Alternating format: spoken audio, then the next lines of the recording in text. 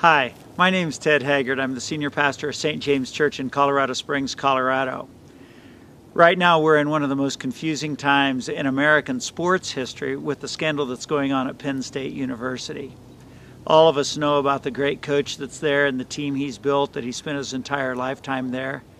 And now we just saw him fired. We just saw the Board of Trustees take some pretty dramatic action, and now everybody's starting to evaluate what they think of this and what they think of that. And of course, we're so heartbroken over what's happened to the young men that were looking to that team for protection and guidance and ended up being abused.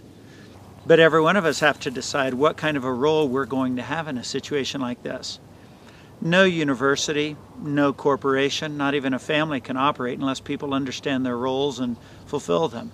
And I know there are exceptions to every role, and there are ways we have to work through that, but I think every one of us have to make core decisions here. Just like when the Tiger Woods scandal happened, CNN asked Gail and I to be on several shows to comment on that, and of course we wanted to encourage everybody to do what they could to try to save Tiger Woods' marriage.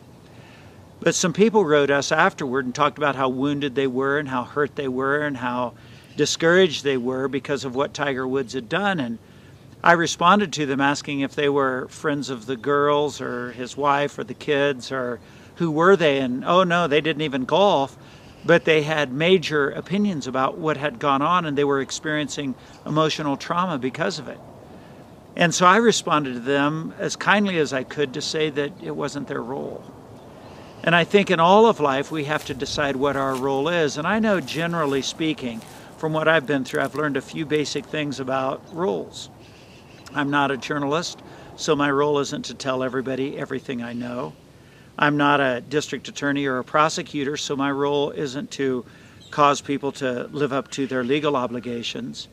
I am not in a position where I need to be a judge to people. Instead, I'm in a position where I am a pastor. I'm a Christian.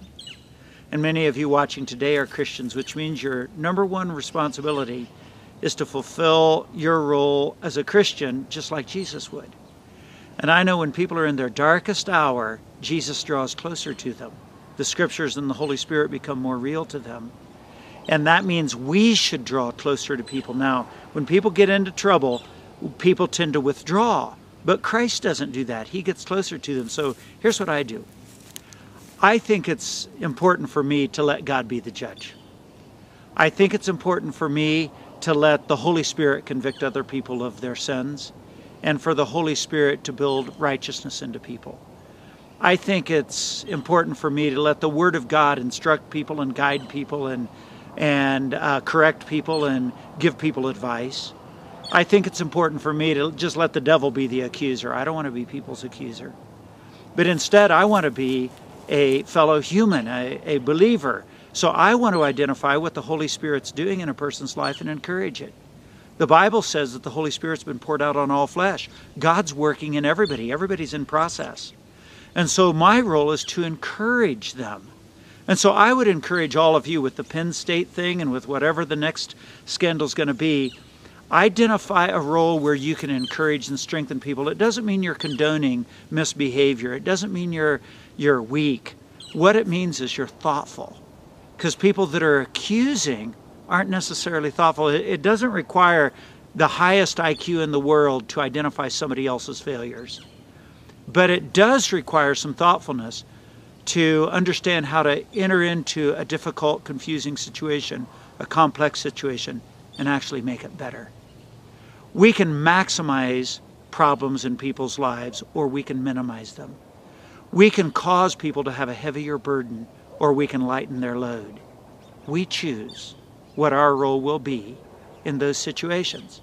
So I encourage you to identify your role and fulfill it well.